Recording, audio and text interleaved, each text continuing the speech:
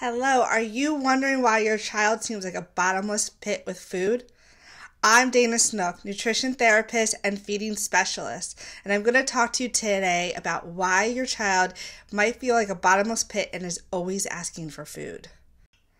Recently, a parent came to me and said, I will make my child dinner, and then 10 minutes, maybe 15 minutes, maybe a half hour after dinner, they're coming to me asking for snacks.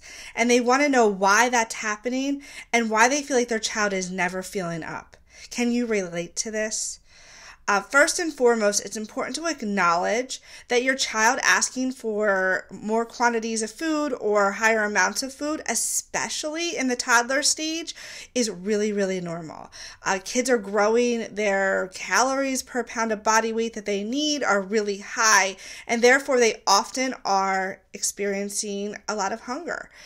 The second part to it is it's actually a really exciting time for kids and toddlers and even preschoolers, because if you've been raising a child with a good relationship with food, they want to eat. They're interested in what you're eating and they want to see those foods and they want to eat those foods. However, it is really common for young children to struggle around knowing how much they want to eat, when they're actually hungry versus when they're feeling other emotions. And sometimes other emotions can come up for them, such as being bored, tired, angry, sad, or maybe even happy. And so sometimes children have a hard time disassociating between those two feelings. So if you feel like your child is a bottomless pit, is always asking for food, never seems to be filling up, here's a couple steps that you can take in order to help your child to have that better relationship with food, fill up at meal and snack time, and get exactly what they need without constantly asking for it. Number one, make sure you're having consistent meals and snacks. Children need to have something called food security, and food security comes from having your child feel like they're getting enough to eat. Now, for us as adults, we know we're going to need enough to eat, and we probably know, maybe, some of us, sometimes my clients struggle with this too, but we usually know when the next time we're going to eat and maybe what's going to be coming. But children don't know. It's a mystery to them, and if we don't tell them about when their next meal and when their next snack is going to be coming up, they're going to be left at a loss. So having consistent meals and snacks will allow your young children to know when the next meal is coming and what is coming for that. Sometimes a child that is asking for food constantly is sometimes it's not that they are actually hungry, but it sometimes could be the fear of not knowing when and what they're going to get to eat next. So you may want to start with having consistent meals and snacks. If you have older children, so children in like the 2 years old, 3 years old, 4 years old, and all the way up, I highly recommend putting a schedule up.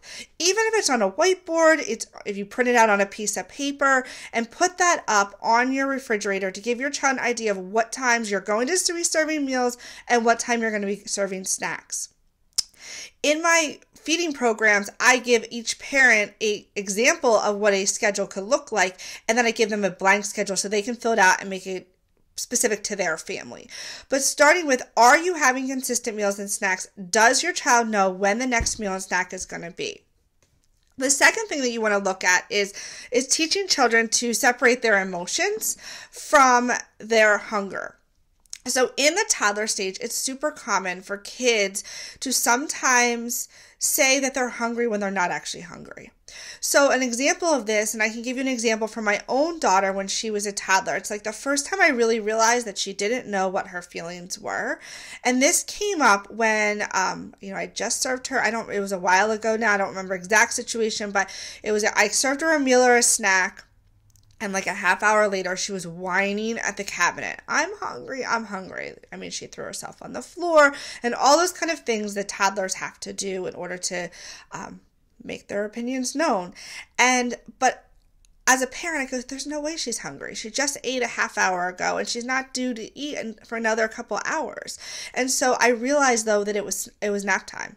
And so while she might have been saying she was hungry, she wasn't able to identify that the feelings that I'm having right now are really not hunger, they're really that I'm tired.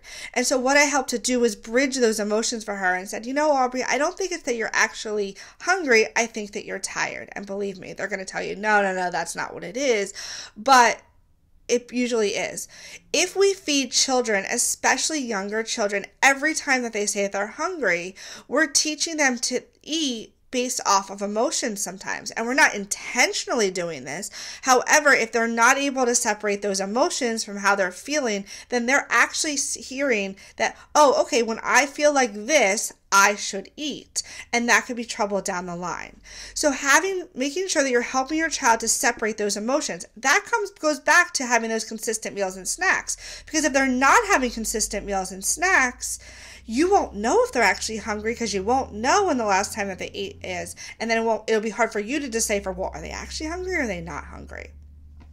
The last thing is making sure you're having balanced meals and balanced snacks. And that's a big part of it because children, in order for them to be full, they have to eat the right foods, what their bodies are needing at those times. Toddlers have really high fat needs. Preschoolers have really high carbohydrate, protein, and fat needs. And so making sure there's a really good variety.